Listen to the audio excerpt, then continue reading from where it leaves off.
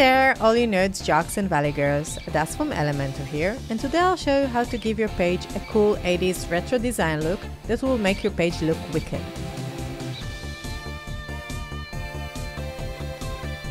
So let's begin. Our first section here is a hero section.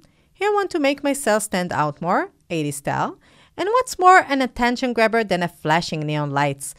So let's choose the cell headline and go to the Advanced tab.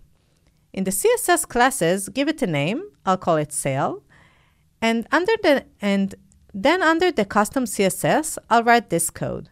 To get the neon light effect, inside the curly brackets, I will add text shadow on top of a text shadow. The code is built like this.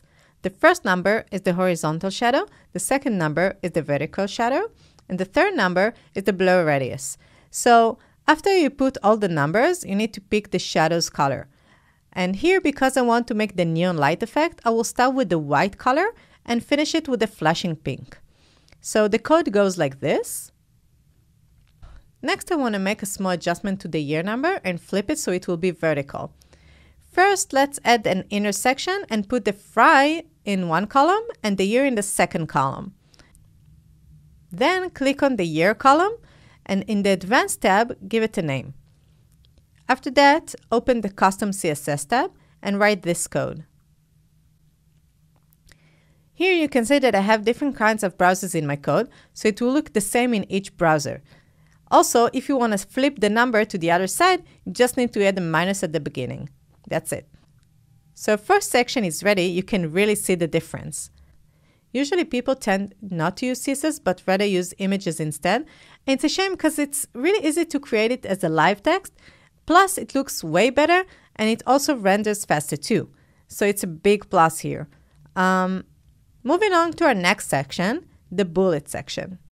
So the first thing I did was to create the entire stage in Photoshop to see how everything will look like before I start build it. In the headline, you can see the neon light effect from before, and underneath it, I added 3 triangles with an icon and a title.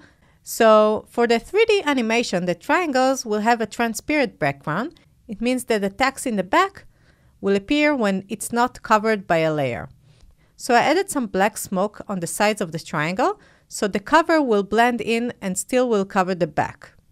Basically, there are 3 layers to build in the editor: the background, the icon, and the title. Let's see how it's done. In the editor, drag in the Flipbox widget. In the Front Contact tab, choose an image, add a graphic element, and a title.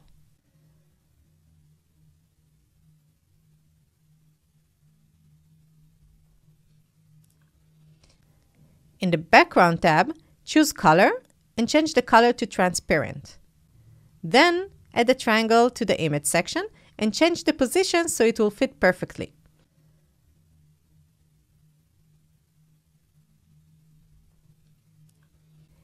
In the Back tab, I did the same thing, but instead of adding the title, I added the text. Moving on to the Setting tab. Here you can play with the height of the box. I use the V8 unit because it's a relative unit, so it will change the image relative to the visitor's screen. It makes it more responsive. In the Effect part, I kept the Flip effect, changed the direction to the left, and switch on the 3D depth, so it will get this amazing 3D effect. So now, when we hover over the triangle, we can already see the effect. I could do this for hours. Okay, next. In the last 2 sections, I used our new and improved widgets. The first one is the Reviews widget. With this widget, you can add all your comments that you get from your social networks by adding a star rating and social links. That makes everything more reliable.